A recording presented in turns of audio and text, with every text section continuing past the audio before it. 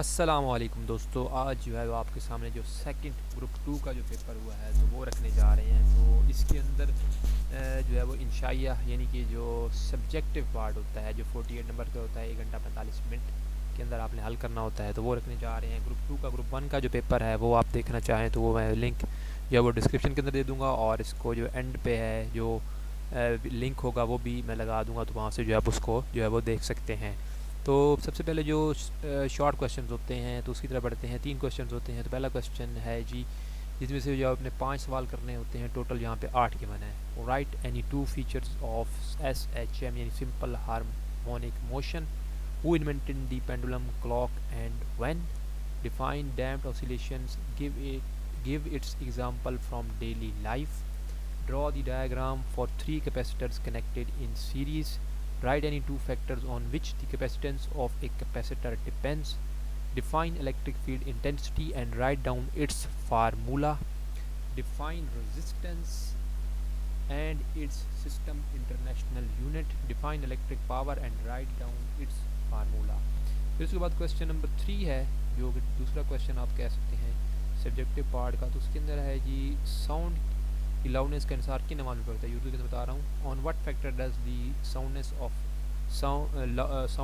Of ये मेरे ख्याल में इंग्लिश में थोड़ा गलत लिखा हुआ है, साउंडनेस ऑफ नहीं होना चाहिए था, साउंड की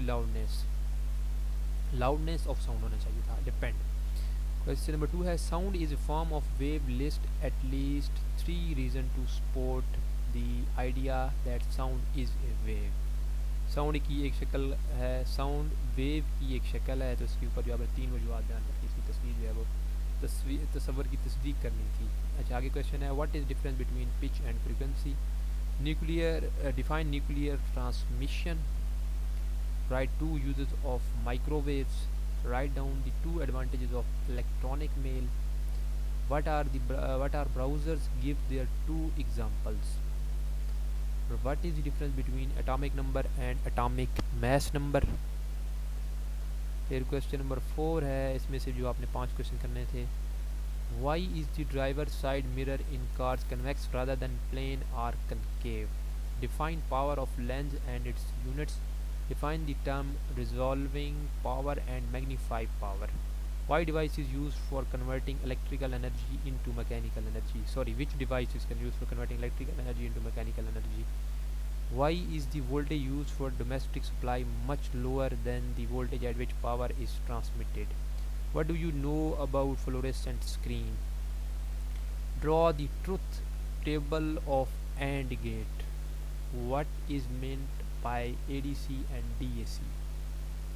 आगे भी जो है इसका दोम था पार्ट 2, जिसमें से जो लॉन्ग क्वेश्चन होते हैं 2 क्वेश्चन के अंदर से 9 नंबर का एक क्वेश्चन था। तो उसके अंदर क्वेश्चन नंबर 1 का ही पार्ट है, जूल का कानून बयान करें। नेज एक रेजिस्टेंस में सिर्फ सर्फशुदा एनर्जी की वजाहत करें। What is joules law and explain the energy dissipation in A resistance. इसका बी पार्ट है, the force of repulsion between 2 identical positive charges is 0.8 Newton when the charges are 0.1 meter apart। Find the value of each charge। फिर question number 2 है इसका कि सौती निगरानी, ये English में पढ़ूँ मेरे ख्याल में बेहतर ही रहेगा, अकॉस्टिक जो प्रोटेक्शन है। Explain the importance of acoustic protection in detail. फिर इसका बी पार्ट है, ashes from A campfire deep in a cave show carbon 14 activity of only 1 digit activity of only 1/8 the activity of fresh wood। How long ago was that campfire made। इसको मेरे ख्याल में उर्दू में पढ़ लेना चाहिए, मुझे भी समझ इसकी ज़्यादातर नहीं आ रही। 11 में पड़ी राख में कार्बन 14 की एक्टिविटी ताज़ा लकड़ी के मुकाबले में 1/8 है। राख की उम्र का जो है वो तयन करें। ये मेरे ख्याल में हाफ लाइट से रिलेटेड जो है ना क्वेश्चन लग रहा है, जहाँ तक मेरा आइडिया है। एक फिर क्वेश्चन नंबर 3 था, बल्कि इसका तो तीसरा होगा टोटल, वैसे जो है वो 7th क्वेश्चन था। ए current carrying coil in a magnetic field experiences A torque, explain it. फिर बी पार्ट है इसका कि an object and its image in A concave mirror are of the same height yet inverted when the object is 20 centimetre from the mirror. What is the focal length of the mirror.